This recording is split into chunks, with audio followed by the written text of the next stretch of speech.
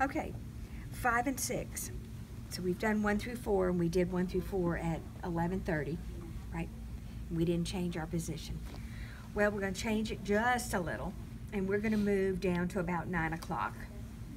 And we're going to turn our mannequin away from us now.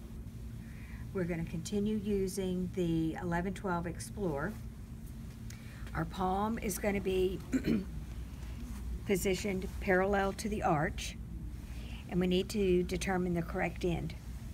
So with my fulcrum right here planted on the occlusal of one of the maxillary teeth, I'm going to place my toe on a tooth, and I'm going to look for the lower third of the shank, which is right here. Right, is that parallel? I can put it in any 3 places on that tooth. No. Okay, how about now? So I can put it any 3 places and it's still parallel with the long axis. Okay, so that's the right end. Now, look at my fulcrum and my grasp. Now I'm in here. Okay, I'm going to stretch my fulcrum up. I'm going to plant it on number 3.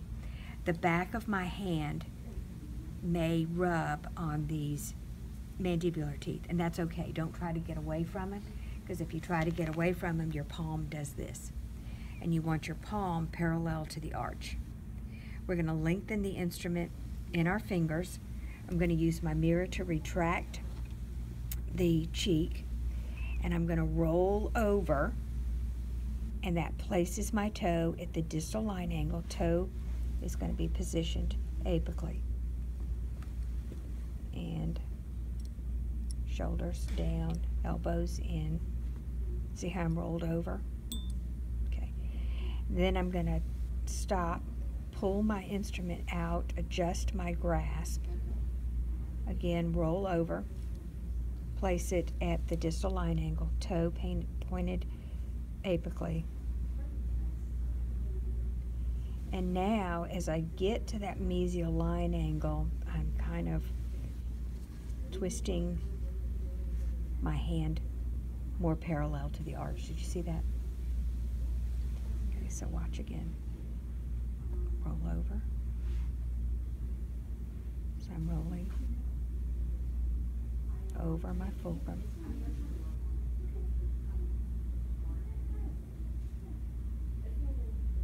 Light grasp, light strokes, overlapping strokes. Do you see how my hand kind of twisted back up?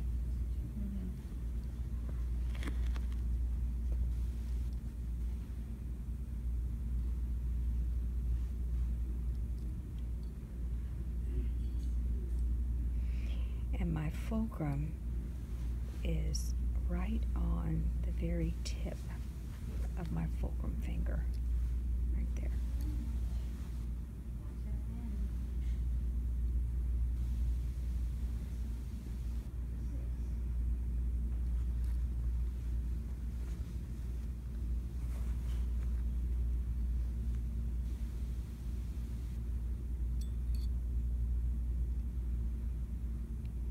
So as I'm moving more anteriorly, so is my fulcrum.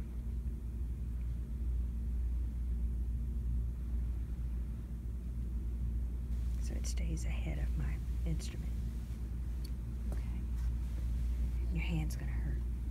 It's gonna hurt right here. You're not used to these movements. Okay. For area 6 now, I'm gonna place my mirror in here. And I'm going to use it for both direct and indirect vision. I can use my eyes for direct vision, my mirror for indirect vision to help spotlight the area. Okay, and also to kind of hold the tongue back because the patient will stick their tongue up there. All right. Now I'm going to cup the mandible. I'm going to stretch my fulcrum up and put my fingers back together.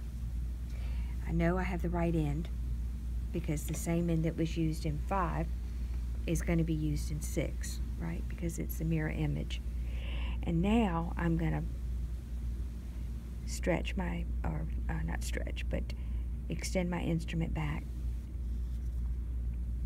to the distal. And as I come around the mesial, I'm going to push, look at my handle, I'm going to push my handle back with my index finger, and it can go back past this knuckle.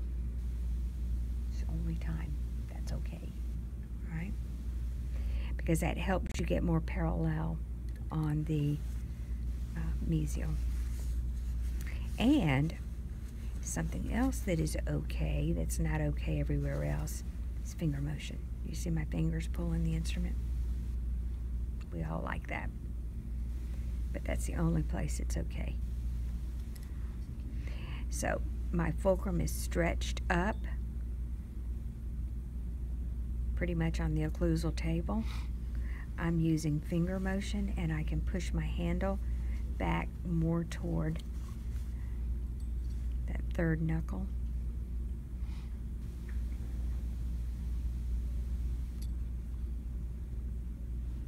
And my handle and shank are on the lingual, and my shank stays on the lingual as I work my way around the tooth.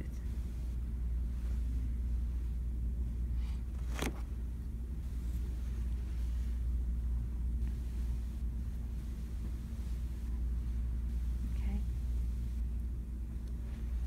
Were you able to see? Mm-hmm. Okay.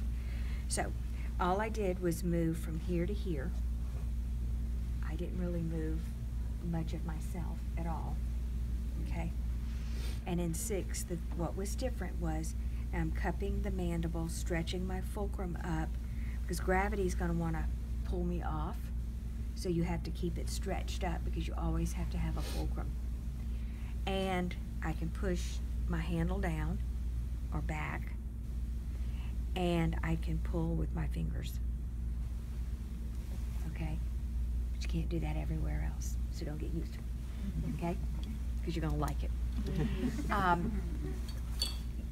Your hand is going to hurt all right in here because you're not used to this. So when it does, just stop, shake it out, you know, work it out, go on to something else, and then come back to it. Don't get all cramped up.